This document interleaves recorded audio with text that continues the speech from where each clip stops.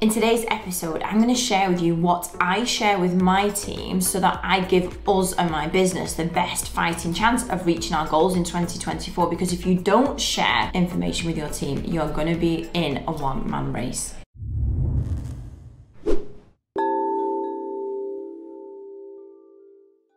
Hello and welcome to episode 254 of My TV. My name's Emma Mills and I help business owners go from that messy middle of being a solopreneur through to getting some help, leveraging their time, in turn and getting a team, a thriving, ambitious team around them. And team being the operative word, because that's what today's episode is about, and how you get your team in on your 2024 goals. Because far too many business owners, they'll set their goals in January and they will be set with all of the information they have in their head about what they think is possible, how they're going to achieve it, and they don't, for many different mindset reasons, share this with their team because they might think they don't want them to have too much information. They might sometimes think it's actually probably, I'm not sure if we're going to achieve it, so I don't want to commit it to my team. They might just think they don't want them having so much information. They might think they don't know what they're doing with the information, so what's the point of sharing it anyway? And my episodes at the beginning of this year are all about things that I don't just want us all to write goals in January. I want us to make changes on a weekly, monthly basis this year so that the things we're actually talking about now happen throughout the year. So today's episode is about what I share with my team to make sure we are all going down the same path. There is the most amazing quote by Brian Tracy, and I'm not one of those people that can recount like stories word for word and quotes and sayings, and my ops manager Matt is bloody brilliant at it. Give him anything from any film story, he's recounting it, and there are not many things I can do that with, but there are a couple of quotes that really resonate, and this one with Brian Tracy, and he said that if you feel lonely at the top, it is because you are doing it wrong. And it's probably a bit painful for some business owners, that, because lots of people, I think, like to, wear the heart on the sleeve, like have the badge of honor that, oh, it's so hard at the top, it's lonely. And don't get me wrong, I know it is, because there are decisions that you make, there's risk, there's responsibility that you shoulder. But if that's how you feel 100% of the time, it isn't meant to feel like that. Because actually, most of us, what we want to achieve in life, we're not achieving it just on our own. So for example, with my PA's plans for this year, which are around revenue, number of customers, customer happiness, like where we're going, I might set the course for that. But if I'm just doing it all on my own, well, I'm not, because I need the 35 people that are currently in the business to deliver the service, to manage, to motivate, to track, to innovate, to do all of these other things. Why would any business owner just set the course of what they want to do on their own and not share it with anyone? And so you don't have to feel lonely at the top. I mean, if you work on your own, then I know it's very different. There is just you. But outside of that, whether it's actually finding other business owners who can share with you like their problems, the challenges they face, things that they're dealing with, because actually no matter whether your business is large or small, we all have the same problems. And so that's a really key part of not feeling lonely, like having a peer group around you going through similar challenges. But in your business itself, yeah, I have felt lonely for a long time in my business, say up to like 2019, but that was my own fault because I never fully shared lots of information with my team. And one thing that really triggered me about this episode today is I shared with my team on Wednesday, the 3rd of January, we came in, we had our back to work, like set the course for the year meeting. And in that meeting, I shared with them the budget. So like our revenue goals, but also our budget and everything that made up behind that. And there were parts of that they hadn't seen before, and they all together in unison, like, this is a missing bit. It makes so much sense. Like having the full information means that they can help, they can innovate, they can come up with ideas, they can replace bits of software with other things. Like why you would keep maximum information to yourself is more of a you issue or a mindset issue than the benefit of sharing it with your team. So I wanted to go through the things that I share with my team, and I would encourage everybody to do, whether you have either 2 staff, 3 staff, like if you've got people working for you and you want them on the same journey as you want them to be doing the stuff that's moving you towards your goals, why would you not give them something, some information, some insight as to what makes that up and where we're going? So these are the things that I share with my team at my PA.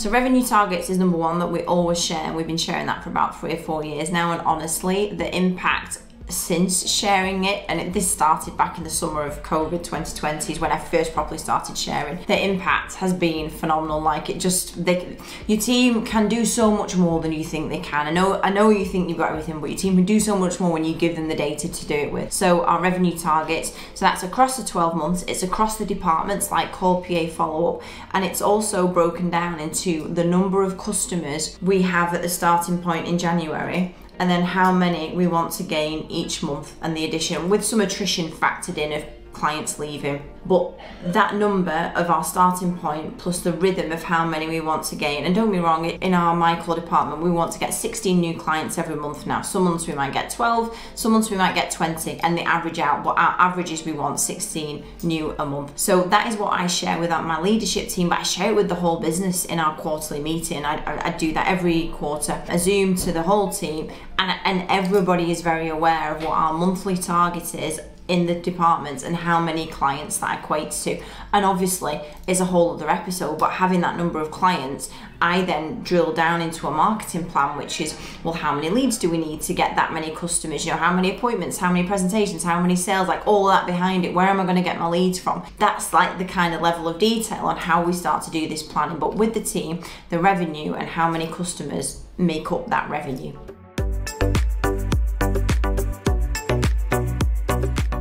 Number two is our budget targets on what we spend. Now, one of my biggest downfalls is that I overspend. I spend too much. I like shiny new things. I like new courses. I like new groups. I like new mentors. I like new bits of software. I like new stuff. And I always say, oh, well, I'm going to buy it because it's going to save us money or time or get us new customers or somewhere. But there comes a level where the budget has to be the budget. And so I share this with my team. So on Wednesday, we have an operational budget of all the things in there that are not wages. So this is like, you know, our rent, our marketing, our software, staff entertainment, staff passes, everything goes into this pot. And we have a spreadsheet that line items, all of the different categories in there, and then a tab behind the spreadsheet. So one tab will be advertising and marketing, and inside that is everything that we spend on that, like itemized in it. Staff entertainment, all the things we have lined up in the year that we want to have money available to spend on for the team. And so each tab has all the detail in it. Telecoms, all of our phone systems, our number rentals, our mobile phones, that's all listed in there. And for the first time ever actually this year, I've got certain members of our leadership team have got responsibilities for different lines. So like my ops manager is looking after telecommunications, he's looking after our IT support budget, and my PA Bex is looking after the staff entertainment budget, God help us. And so we've got people who are then looking after different parts of the budget. But having that kind of operational number across, so we've got our revenue of what we want to achieve, and then we've got our operational budget behind it. And obviously as our revenue number grows, there are some things in here which have to grow with it, whether it's, you know, getting new PCs to set up new stations for new members of the team, or adding in extra phone numbers as we're adding new clients, or, you know, or software licenses because our team's grown. So we do this thinking behind it, but having this set figure, this set number that every month we don't want to spend above this amount because we want to protect our profit. So having the team fully immersed into what that number is already, for me, starting to create really good stuff. So conversations are happening around, wow, I didn't realize we spent so much money on software generally. I mean, like, our software bill is horrendous. And one thing to like really get across in this is that you might shoulder the stress of paying bills and thinking to yourself, and I've been there as well, and you think, well, it's easy for them, like they don't know how much all this costs, they think I'm a millionaire when I'm not, I'm just trying to like pay the bills and pay the wages. But most of the time business owners teams just don't know the information.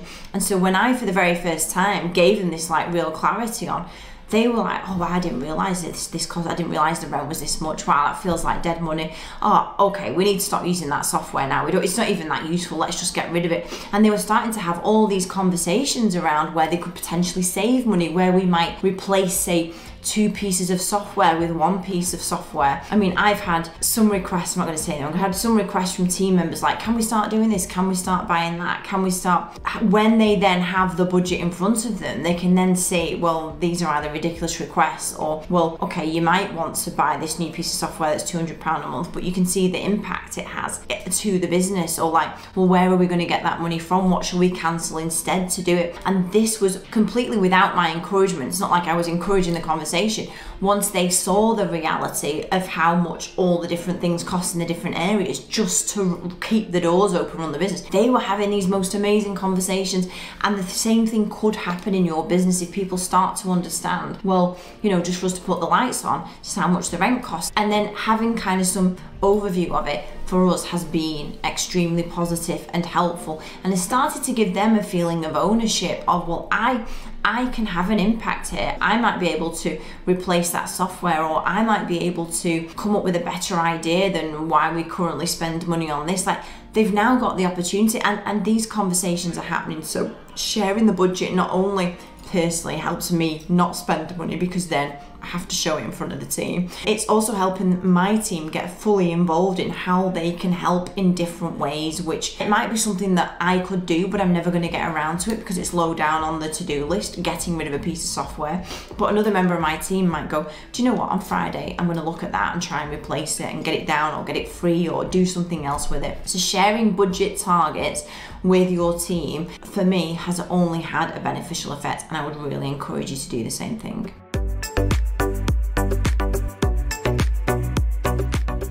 And number 3, which I know you know is probably coming, and some of you are going to love it or hate it, is profit targets. And for the longest time, I was very much of the mindset, like, I couldn't really get my head around, was it a good thing to share? Is it a bad thing to share? Like, if you're making profit, I know most business owners' mindsets is, well, they're going to think I'm a millionaire, and I'm not a millionaire, I'm not rich. And then when you're not making profit, you don't want, I guess, the reality of that with your team. Like, some people wouldn't want them to worry. But and I've been in so many masterminds and groups where the opinion has been completely split about how much you share with your team. And where I ended up with that is that, this is how I think about it. If I was a member of my team, I would be wanting to be working for an ambitious company, a company that shows profit, a company that wants to generate profit.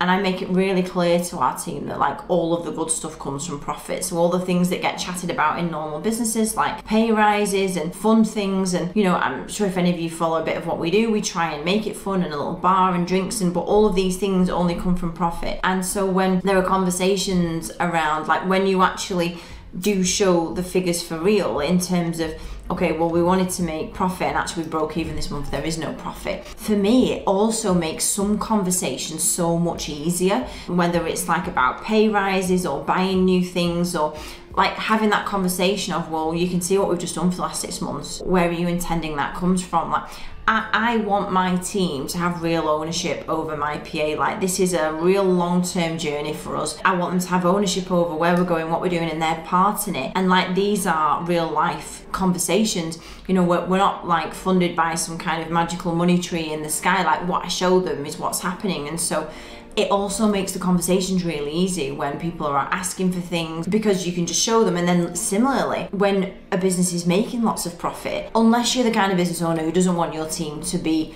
part of that journey at all, you don't want them to share in the success, like, okay, I'm probably not talking to you. But as a business owner who, like, their teams are part of it, you want them to do well as while you do well, you want to pull them with you along it, then showing that profit has been a real eye-opener for me, and in a good way. Like, there has been nothing from sharing profit figures that has been negative in my experience. So as lots of people might know who watch my TV regularly, we grew very fast from COVID, and that brought with it all these kinds of challenges. And I have made really clear to my team that over the past 18 months, we basically grew very quickly in revenue, but we also grew a massive pot of costs. We weren't able to really manage that really well while we dealt with all of the growth. And so, you know, like efficiencies, wages, software, just everything just grew with it, because it was easier just to do that to keep everything going. And so the last 12 months, my whole team know have been about, we've got this big pot of revenue, but we've got a big pot of cost as well, and we need to make this gap, because in the gap is where all the good stuff happens. And I'm like super transparent with my team around that. And so we've done a lot of work on that in the past 12 months. And now this month and this year, is about, like, our watchword is profit. We just want to be profit focused because we've been kind of like trying to manage what we have, and now we're in a really good place and we want to focus on profit. And I'm not afraid to talk to my team about that, because who wouldn't want to work for a business and a business owner that's ambitious, that wants to generate spare cash to do good stuff in the business, to do good stuff out of the business. Like, I have no issues with wanting to earn more and generate more, because I've been in this 15 years now. They all know my dedication to it, the graft, like, from it. We all want good stuff to come, for me, for them, for all of us. So sharing the profit figures, and why would you not have something to celebrate with them? Even when we haven't hit profit figures, and then we've been able to explain, well, we went over budget here, that, you know, we spent way too much on salaries that month, why have we been overstaffed? Like, having those conversations then gets really, really real with your team members. So I don't think that sharing profit is in any way detrimental to you. And it may be that you don't share it with the whole team. Maybe you share it with the core people around you that really, like, your right-hand people that drive things forward. Maybe that's the right thing for you at the moment. I share profit with the whole business every quarter to show where we're at, where we are, or where we're not. You know, you'll be able to find your own way with it for you. But if you keep all of this information to yourself, I think you have got a very low chance of going where you want to go.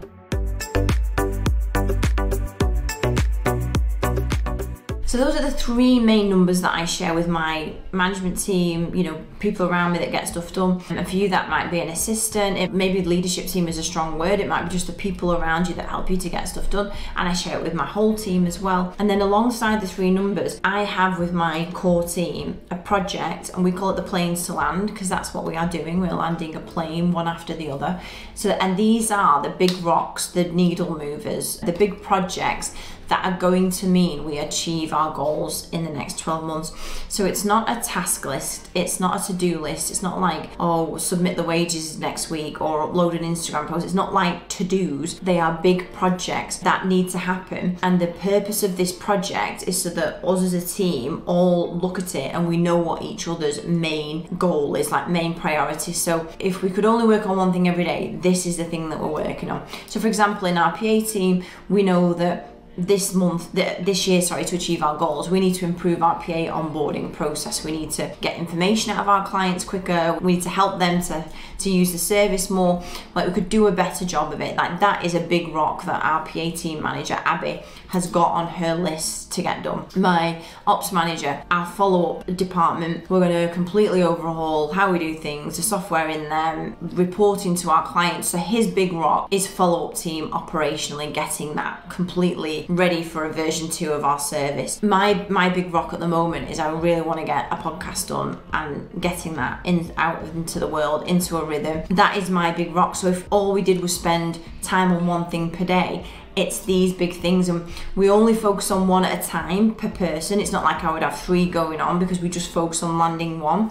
But having this project might be the missing bit for you in knowing exactly what the key things are to get done. And so it's not to-do lists, it's not task lists, it's like big projects that are either going to get more clients, improve service, improve customer happiness, you know, all the good stuff that feeds into your goals. So our plane to land project, our, if you like, our all hands project of the big rocks, like what's going on in it, I would really recommend that with the people who get that stuff done with you and alongside you, you have a project with it in. And you might list all the stuff you'd love to do, because we have that as well. We have all this stuff we'd love to do, but we know we can't do it all at once. So we take each one thing at once, work on it, and we question each other, like, what's happening with that? Where's it up to? When's it going to be done? Why is it behind? And that, in terms of getting stuff done, implementing, moving things forwards, is one of our biggest triggers. Like, it's the thing that, and there's no shying away from it, you know, they're updated, we question each other on it.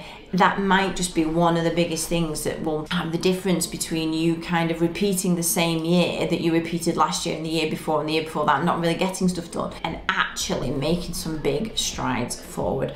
So I share my 3 numbers. We have our shared projects of what's really important. And for me, I would not be even dreaming of achieving our 2024 goals if I wasn't sharing this information with my team.